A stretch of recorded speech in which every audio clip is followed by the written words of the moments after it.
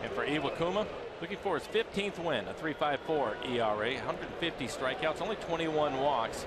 A number of those coming lately, though, over his last 4 or 5 starts. Putting up 18 home runs, opponents hitting just 246 against Iwakuma.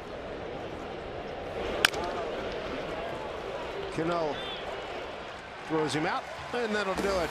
11 pitches in the inning for Iwakuma. A fine start. We're underway here at Safeco Field. Look at the English on that ball. Iwakuma is there on the spot. Quick 2 outs. And another ground ball out for Iwakuma. And holding on to Zanino to that foul tip, and Iwakuma looks like he might be back. That's 8 pitches to get through the second inning. No score. Here's the 1-2. Pounds this one to the shortstop Taylor. Quick release, strong throw. Got him.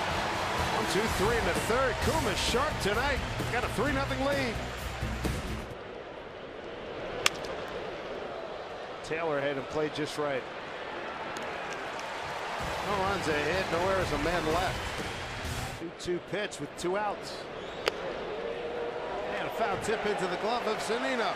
Second strikeout for Iwakuma. Another efficient inning. 5 complete. He's got a 3-0 lead. Folding big time. Albert 1 for 3. It's a third strikeout for Iwakuma. 2 outs here in the 6th.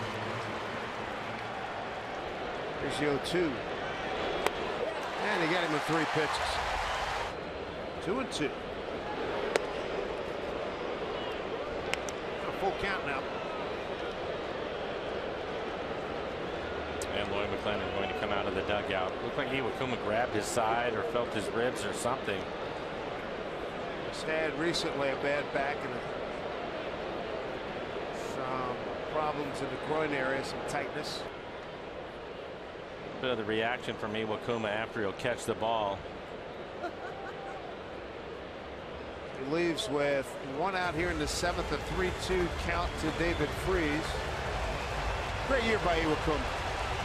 Even though he slid late, a great year where Hisashi Iwakuma wins 14 games in a Mariners game. Stay in the lead here, it would be win number 15 for him. 3rd in the Cy Young balloting last year. Real stalwart in the Mariners starting rotation.